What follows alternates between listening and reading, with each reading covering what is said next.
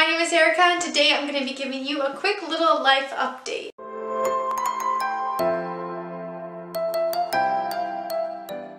Okay, so the last time I really did like a life update was when I think in November? Yeah, I think so. I was just telling you that I moved and got my own studio. And my studio has been coming along slowly but surely. I am loving it. Like, living alone is so nice because I can just get home and do whatever the heck I want. It's just the best feeling. And I will maybe possibly do like a little tour. It's only a couple of rooms, so I can't really do like I'm not gonna do like a full tour, but I do really want to show how much it's come along. I knew I needed to get like furniture and stuff, but I was putting it off because I wanted to save money and everything. But honestly, like, I wanted my space to start coming together because who knows how long I'll be living here, hopefully a long time. I decided one day, I'm like, you know what, every couple paychecks I'm gonna finally get a piece of furniture so I can put that together, just so I can have like a nice livable space and feel really cozy and everything. And let me tell you, it is so worth it. So the first thing I ended up buying, so I have like a mattress and stuff and like a table and whatnot, but the first thing I bought for myself was a dresser, and it was terrible putting together. Let me tell you, it took me 9 hours. 9 hours. 9 hours to build this thing, and it's worth it, totally worth it. Maybe I'll put a photo in here. Man, it took a long time, and there was this moment when like I had it on on the front of it, like down on the ground, and I was trying to nail in the back and it wasn't going in for some reason. I picked it up and realized I put the bottom one backwards. Y'all, I had to take the feet off, undo everything, and put that back on. That was like an extra half hour in itself. I cried probably like 7 times trying to put this thing together, but it's done. It looks great. It fits in my closet perfectly.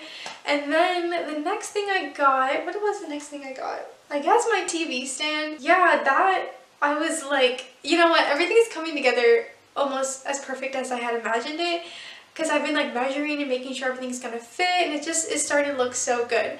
So I got a TV stand, and then it took me like another week and I got a TV, and y'all, like, when I show you pictures, I am just so content with it. I did not think having a TV, like my own TV, could add so much comfort to my studio, and it has done wonders.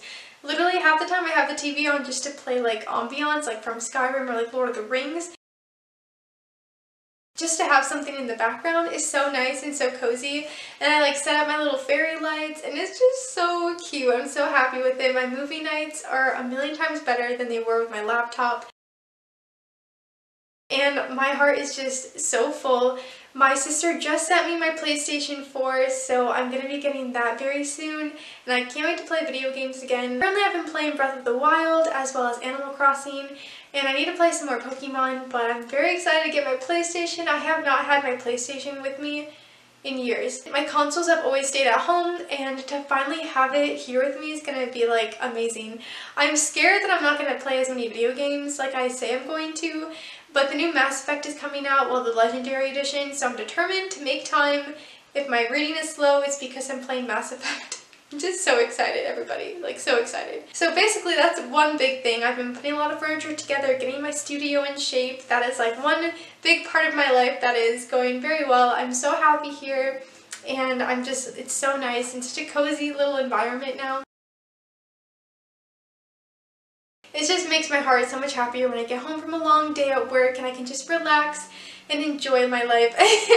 Okay, so next part of my life update is basically how acting is going. So I've always wanted to kind of talk about how I've been staying motivated during quarantine. I did sort of make a video in the past during the first lockdown, but I feel like this past time I've been a lot better about it. So what helped me kind of like stay motivated over lockdown and everything was that I make a to-do list every day. Maybe not on the days that I have work, because honestly there's only so much I can do when I get home at like 6 o'clock at night. But on my days off, I always make a to-do list, even if it's like do laundry, work out, film your sides, film a video. Like, I'm always making a to-do list, and I find that it helps so much and it feels so good crossing things off. I'm also that person who like accomplished something that I didn't put on my to-do list, put it on the to-do list and just check it off just because I wanted to, and it makes me feel better. So that is something I definitely recommend you do if you're looking for motivation during lockdown or during this pandemic. Making a to-do list honestly feels so good when you accomplish everything. I write everything down for the most part that I want to do, and yeah, so it's like It's just a little thing, but it makes me feel so good at the end of the day when I treat myself to a movie night and I see that I accomplished everything that I needed to for that day. That's like the main thing that's keeping me motivated. Honestly, watching movies has been motivating me a lot, and like just watching my favorite actors all the time. I think watching things that you want to be in is very good for keeping you motivated as an actor. Reading a lot has definitely helped, and just honestly being unhappy at work has kind of helped, because like outside of work I'm trying to like be happy and achieve my dreams, because I think when you're not happy in one part of your life, it motivates you to make sure that that other part of your life feels more fulfilled. And I try to live every day to fulfillment, if that makes sense. I try to make sure I feel content at the end of the day with everything that I did. Some days are harder than others, of course. You're gonna have days where you don't feel like really doing that much and you feel kind of bad about it, but you need those days. Rest days are so important, and I've learned that definitely. I have a hard time taking like a day just to chill. Like yesterday I was off and I accomplished everything I wanted to, and I let myself play video games with my friends and watch a movie, and I feel bad when I have to like give myself that time to not feel guilty. Like playing video games is something I feel really guilty about doing, which is sad because it's like something I really enjoy. But if I'm not like reading or writing or something or filming or working on auditions and stuff, I feel really sad about it. You kind of have to find a balance, but I always find fulfillment in like every single day, even if it's just doing some laundry or finishing a workout, or even like yesterday I bought a waffle maker and I made waffles today with my little mini waffle maker, and that made me happy. So honestly, just making sure you're making time for everything you enjoy while also finding time to accomplish what you want to accomplish, but not being too hard on yourself if you don't. That's like a big thing that's really kept me motivated during this lockdown and during this pandemic. That's just a nice little side note on how to stay motivated if things are kind of feeling difficult, especially with everything going on right now. So we aren't in lockdown anymore. I've been working every week since like January, so that's nothing new. But when we were on lockdown from like November and December, I really wanted to stay motivated. So I was actually at home for that second part of like our quarantine. That's when I went home to see my family, and it's the holidays and everything. And you know, I didn't really work a lot on like my acting stuff. I wasn't really in the mindset for it, I don't think, because I wanted to spend time with my family, of course, and it was like vacation sort of. Not really, but you know. And then when I got back, I started taking an acting class immediately. I took On Camera 2, and it was the best class. I can't even describe how happy it made me. Like literally, I have always struggled with acting classes just because I'm very hard on myself, like every actor is and any artist. We're all really hard on ourselves, but mostly because I've only really had a couple good acting teachers who have made me feel comfortable in class. I always get so scared. I put so much pressure on myself, and I just never feel like I live up to my potential. But this class was completely opposite. Like I felt so confident most of the time. Most of the time I felt pretty confident. I worked my butt off. And like the first like half of January I wasn't working, so I really put so much time into that class, and it was only once a week, but literally it was the best day every week to have that class. Like it made me so happy.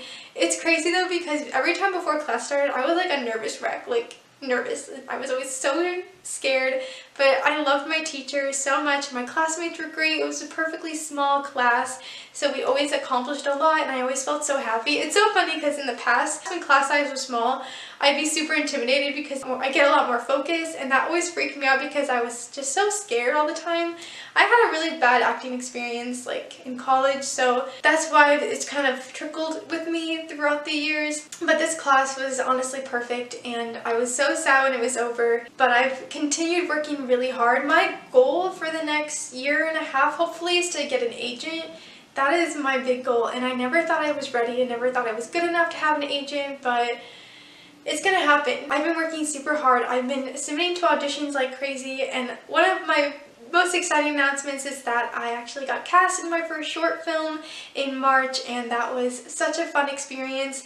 It was very COVID safe. There was only one other person on set with me, and it was amazing. Like it went really well. It was really nerve-wracking, but it definitely showed me that my hard work is paying off, because I mean, the director was so impressed with my preparation, with my lines, because I only had, like, the turnover was so quick. Like, I auditioned on a Wednesday while I was at work. Like, I had to hurry up and scrounge together a self-tape while I was working a 12-hour shift.